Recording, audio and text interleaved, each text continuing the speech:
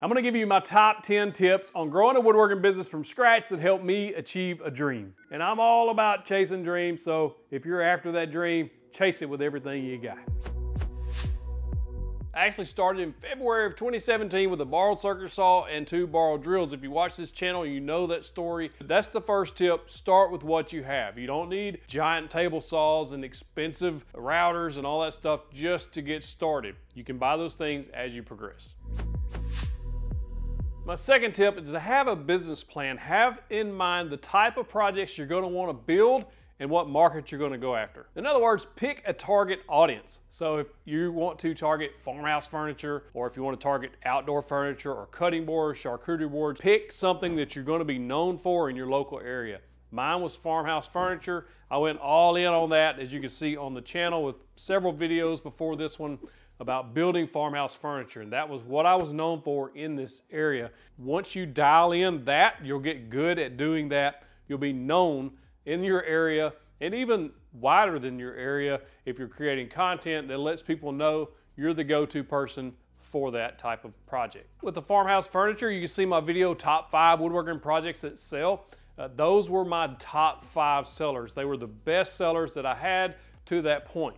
Those were extremely popular for me, and it helped me build the business to where it is today.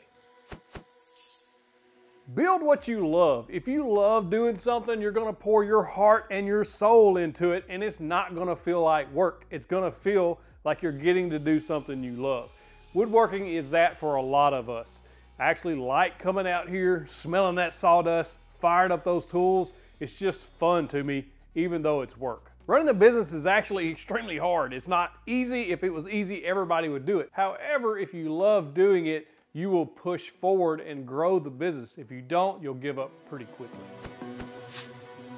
Keep in mind that it's going to take some time to actually build the business. You're running a marathon and not a sprint. Start small and work your way up. The main thing is to provide value to your customers. Give them a little extra than what they actually expected. That will actually translate into more orders because they're going to tell their friends and family all about how great you were to work with and how you provided extra things. So if you're selling cutting boards, you can give them some cutting board conditioner so they can keep it conditioned.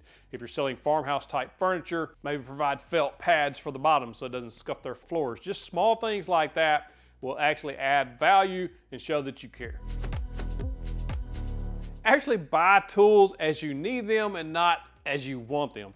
We all want the big table saws and the miter saws and all that stuff, but sometimes you actually don't need that actual tool to complete the project. I've been guilty of this. I know most woodworkers are guilty of it because we want the latest and greatest. And while yes, I have them now, I went years without them. I highly recommend getting a 50% down payment deposits on commission work. So in other words, they're gonna pay you to build a project. Furniture, for example, an end table. You and the customer decide on the specs of the piece that you're going to build, and then you tell them the price. If it's $300, you would want to get a $150 down payment. That locks them in. You can put them on your schedule and say, okay, I'll be able to get to it in X number of days. And that way they don't back out on you after you've started. I've had that happen before and I had to start taking deposits. It's really disheartening when you do that, and friends can be the worst offenders on that. So 50% deposit, doesn't matter if it's friends or family. It's also a great idea to keep a source of income. Don't just jump off in a full-time business without actually knowing that it's going to work. And that's the same thing we did with 731, is I kept my full-time job for 4.5 years and done this on the side. While this required a ton of hours and a ton of time, it actually built into what you see today. So it's worth it in the end, but it's going to take a lot of work. But just don't abandon everything to jump to a new thing without knowing or having some general idea that it's probably going to work. Business license and LLCs. I get those questions all the time. People want to know, do you have to have a business license to be in business as a woodworker, or do you have to be an LLC? I'm not an attorney and I'm not a tax professional, so consult those for legal advice and tax advice. In Arkansas, you can operate as a sole proprietor. I'm not sure about your state. Now, as far as sales tax and charging tax on things, you'll need to check out your state's requirements. Each state may be different. As far as LLC goes, all those rules should be on your Secretary of State's website. Just search your state's name, Secretary of State, and then you'll find everything you need to know about LLCs there. As far as business licenses, some cities and counties do require you to have certain licenses to do certain businesses, so you would need to check with your local authority there. There's actually an attorney on YouTube called Hawthorne Law that I watch. He doesn't know me. I don't know him personally. I've just watched a lot of his videos on LLC, things like that. I'll put a link to his channel in the description. You can go check out some of his content, see if that helps you out on those legal type questions. So one of the main questions I get is, how do you find customers? How do you sell the product to a person? Well, my advice is to find one customer. Don't worry about trying to find 1,000 customers because that's too broad of a target. Find one. You're aiming to get one customer to start with. How do you get that one customer?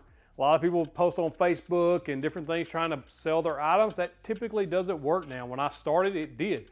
But the algorithms change and now you just don't get promoted so much on there when you're trying to sell something. Just ask people to buy what you're selling. If you believe in your product and know that it's a good product, then have confidence to say, hey, will you buy this? Hey, I offer this product. Kind of like this. This video is brought to you by 731woodworks.com. Go check out our online store. We have easy to follow build plans to help you make awesome projects. Take our farmhouse bundle, 7 of our most popular build plans available in one bundle with a 20% discount already off the top. And if you use code BUSINESS, you'll get 20% more off that already awesome bundle. Just like that.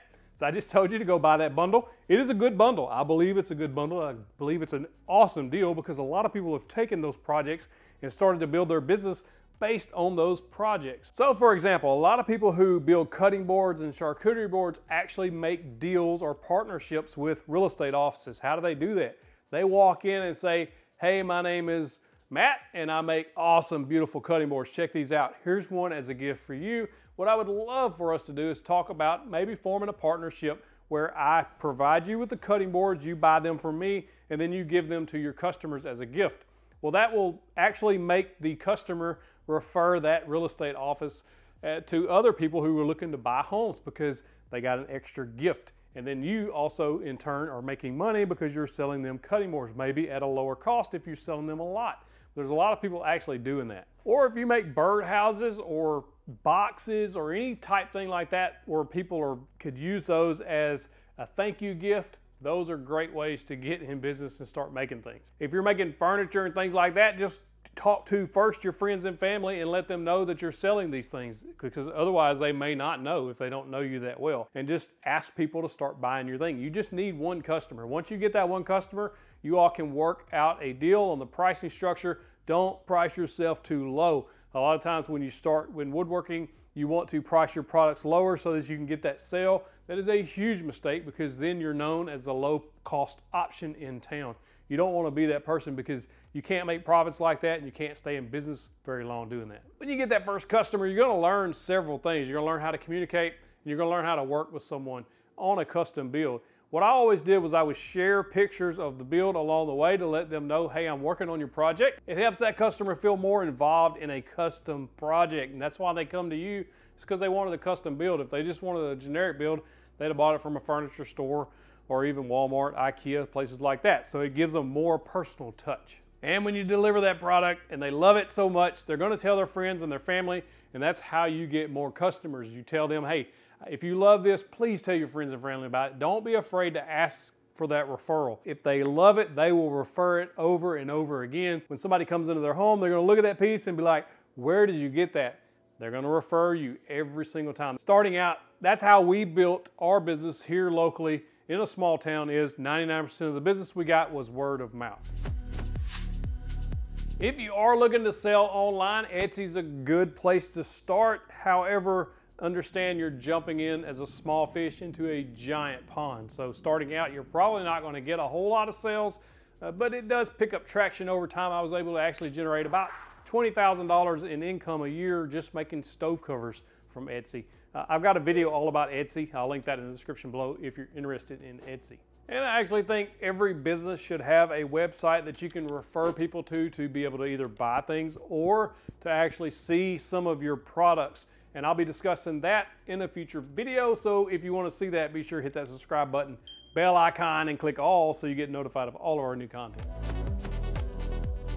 The greatest piece of business advice I can give you from someone who started from scratch and made it to this point is you can't be lazy. You just got to work. It may require you to get up at 4 a.m. It may require you to work extra at night.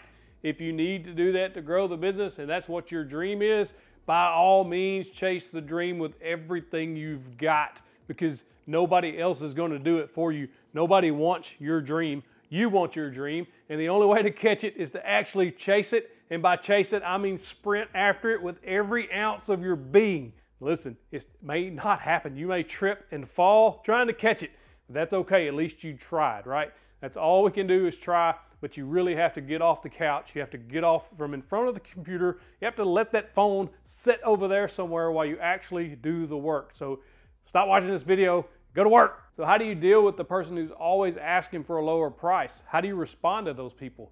I've got a video on that topic. Click that box right there. Clicking that box gets you the big old virtual fist bump. Also, another one of my favorite videos right there.